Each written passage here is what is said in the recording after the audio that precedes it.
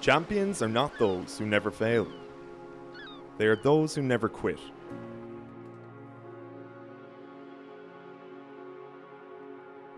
The compulsion to fight isn't necessarily something one is born with, rather an outcome moulded by its surroundings,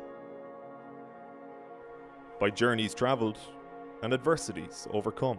His father is just systematically busting Jay Byrne up, and he puts him down again, and I don't think he's going to get up from this. The inherent desire to become a champion, however, finds its roots somewhere deeper. It comes from within.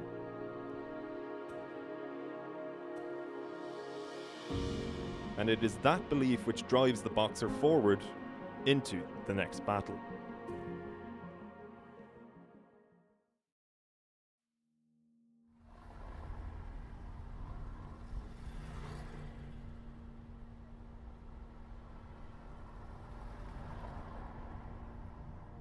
Jay Byrne will write the next chapter of his career in the ring against Craig O'Brien on March the 3rd, where he aims to become Irish champion. His story, however, started here, on the streets of Loughlinstown, South Dublin. I grew up in Loughlinstown Woods. It was a rough enough area. It was messy. There used to be a lot of like joyriders going around and stuff like that. But I wouldn't have been a real troublemaker. It was just kind of, I kind of was always fighting. He was fine as a small kid. He was fine. Then kind of his teenage years, he went off the rails a little bit. He would have hit before he asked a question, you know, if he was on the road fighting with anyone, he just, like, he drew out. I think kind of really it was kind of when my marriage broke up. I'd say that's kind of when he rebelled against a whole lot. He was probably just frustrated and angry. My mum and dad broke up when I was about 12. I always was a cheeky little beggar in school, and on the road I would have been a little bit cheeky, but then I kind of became a bit moutier and I was a little bit snappy and short. If anyone done that, like, I'd start fighting, like, you know. I hate him fighting, and the same thing, you're always afraid they'll get hurt, and I mean seriously hurt.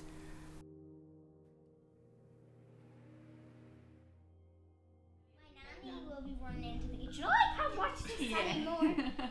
Once Tori was fighting, and my nanny was... I met Louise when I was 15. It wasn't far off 16. I'd started to drink on the Saturday evenings with the lads, and it wasn't something she was into, to be honest with you. Well, I fell in love pretty much straight away, you know, with him, even though he had his times and he was a messer and he was troublesome. My nanny, who was my idol, always said Louise was very, very good for me. I shouldn't, you know, she was the one for me, and she was the one that changed me. When we were 19 and 20, Louise got pregnant on my daughter Tori, and we moved in. I moved into Louise's mum's, and then we got our own place then when Tori was born. We got engaged when we were really young. It was a little kind of a, will you marry me at Christmas, you know, and then I just sat down and we had a chat, and I said, look, I think we should do it properly, and I went out and bought her a proper new engagement ring and a whole lot, and done the whole the proper proposal, and we set the date and we planned then, and we aimed on the wedding.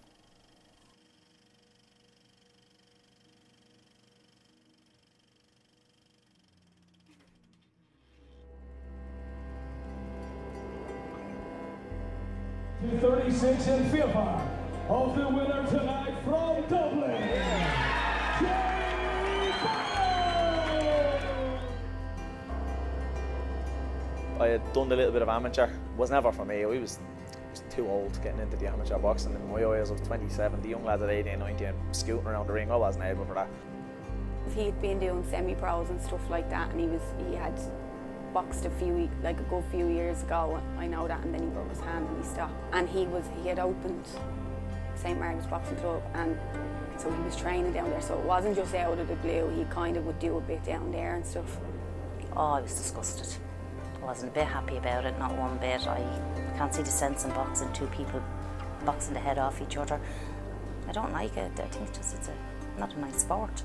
You know, there's loads of sports out there that you don't get hurt at. Pick something like that. I don't particularly like it myself. I watch him and I support him, but I'd rather if he didn't. But he's not the type of person that you'd say to him, "No, I don't want you to do that," and he'd say, "Okay." So I mean, it's either one way or another. I could be blue in the face arguing with him and it's not going to change, or I can just support him in doing it. So there were a couple of lads fighting in the semi-pro scene, and they asked me would I come over and give them a hand. And I remember watching Jay that night, and he had something about him. Like he wasn't an amateur boxer for very long, but he could fight. He had a bit about him, and he had a bit of movement about him. Very novice, but he could fight. He had a good stoppage win over there. He stopped the guy in like 50 odd seconds. He came back and we were talking about like let's do it. Let's go pro. Let's see what happens.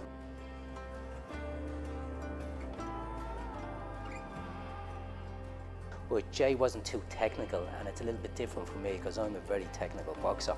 But Jay has a lot of heart, a lot of character, so it's you train fillets in their own particular style. It's not like a machine where you wrap one off after another after another. Everyone has their own individual style, so you just try to add to that style. Jay is a little bit different than an average person. Now, everybody is different, but Jay is that little bit different. He has a drive inside him, and wherever he puts his mind to, he'll actually drive to that. So Jay could be an astronaut if he puts his mind to it. He could fly airplanes. That's the sort of kid he is, you know. He's a very determined kid. The path I chose to take was I didn't want to be in easy fights. I know on paper I'm not a 10-0 boxer unless I fought journeyman. So my thing was I wanted to always test myself. I couldn't go into a 6-week training camp and get out of my bed at 5:30 in the morning to know that when I turn up I'm going to win anyway. So I always wanted to fight the better opponents. I always wanted to fight heavier lads. I wanted to fight lads with winning records. And when the phone call came for the Sky Sports fight, I didn't even know who he was. I was just told he qualified for the Olympics, he was in the Worlds, he was in the Europeans, he was part of Team GB, and my answer was yeah, no problem, when.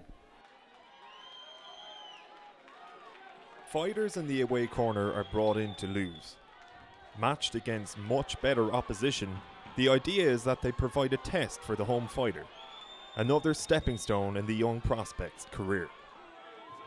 Jay would suffer his first defeat to Felix Cash, losing the right way, and would be offered several televised fights as a result.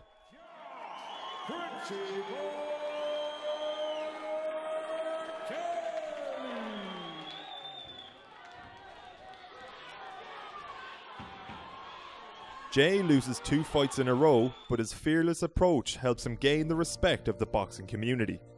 However, his dedication to the sport had taken its toll on his family life. I had only opened a gym, so there was a lot more hours being done, not only in business, but I also had a full-time job.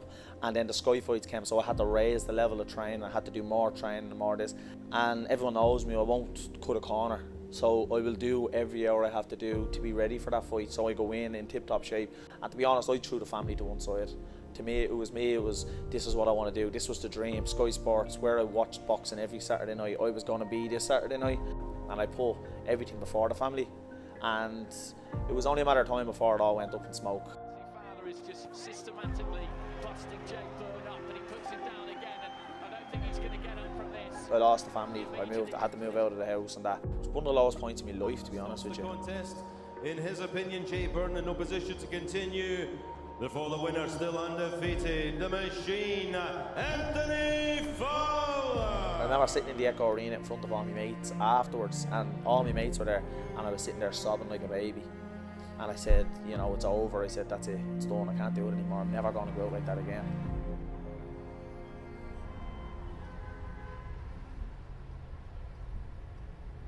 Even through that time, although it was hard and different things and like that, I was annoyed with him as well, you know, with things, and it was hard, but I still felt I supported him the best I could. And but yeah, definitely it was a hard time, alright. Myself and the wife went out. She was over there for the fight, and we weren't officially back together at the time. So we had a good chat about us and everything that had gone on over the course of the months, and we just said we were going to give it a go and start working on things, and thank God since then the family's back together.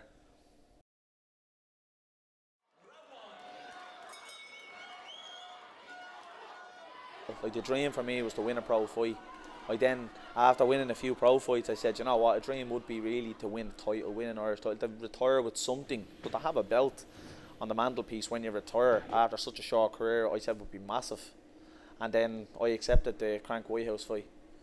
The always and everything. It's probably Jay Byrne who was kind of sort of changed it and shown it can be done different. He's gone away and he's fought 3 Olympians on Sky cards now. He honestly was gambling and taking a chance of changing his career. It didn't work out and he still managed to turn it into a positive. He raised his stock and he came back and he won a title in a great win and where he was underdog. Yeah, Jared was a really good boxer. As an amateur, really good boxer. But this isn't the amateurs. You're now into, once you're up at title level, you're now into fight. Okay? There's going to be times when the boxing isn't enough, that you've got to stand and fight. And I'm sorry, but I'll always put my money on Jay when it comes to someone having a fight.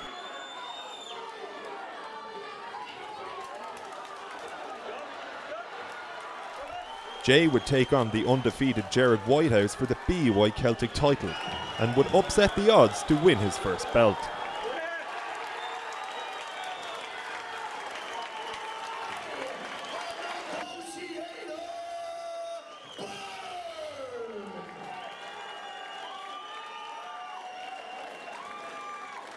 That night in Liverpool, where I felt was the end of my career, was the end of my life, was actually the start of it.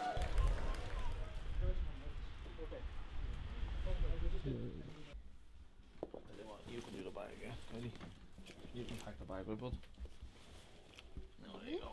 Just 4 months after winning his Celtic title, Jay will step up in weight to face another undefeated fighter, Craig O'Brien, in a bid to fulfill his dream of becoming Irish champion.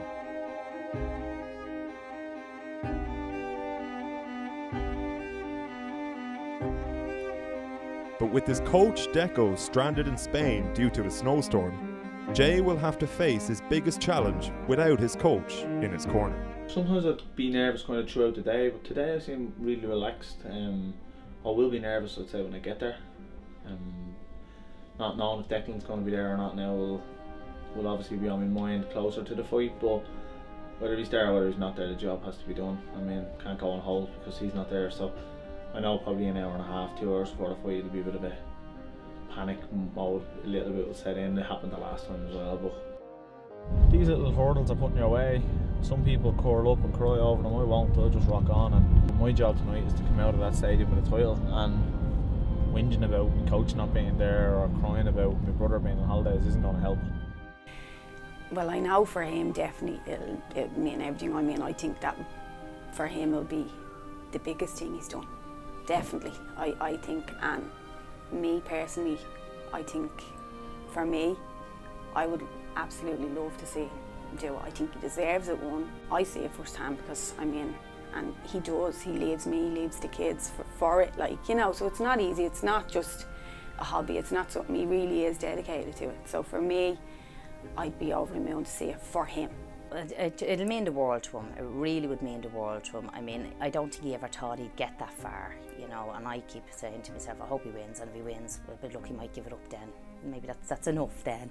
But it'd mean the world to him, and it would be great. I'd love it for him, you know, but I'd rather not watch it.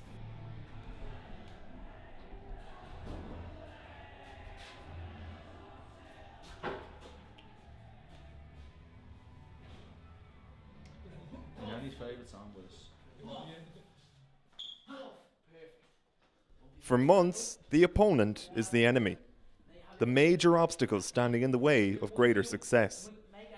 Yet, as most who fight for a living come to recognise, the opponent is also a partner on the same journey.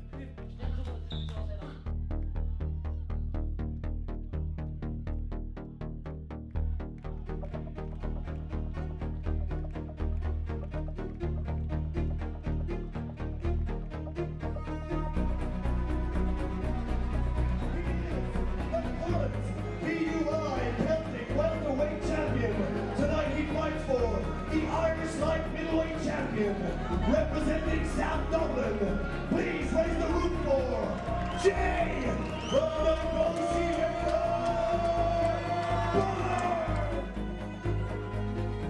is going to be a tear-up, right from the start. I'll tell you that now. This is going to be a real, proper domestic dust-up. This is 50-50, and please God, the best man will win it.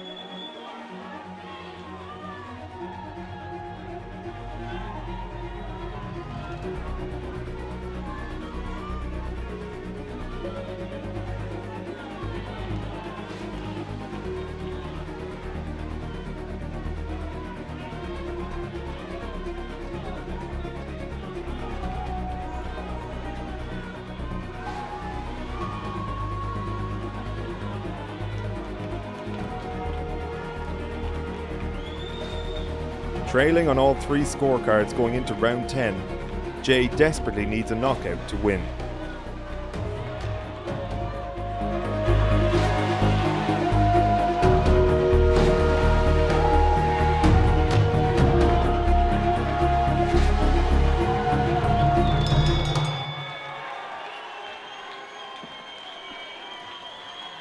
After 10 great rounds, we go to the judges' scorecards. Judge 1 scored the bout 98 points to 92. Judge 2 scored 99 to 92 points. And judge number 3 scored 98 points to 92, declaring a winner by unanimous decision and the new Irish light middleweight champion, Craig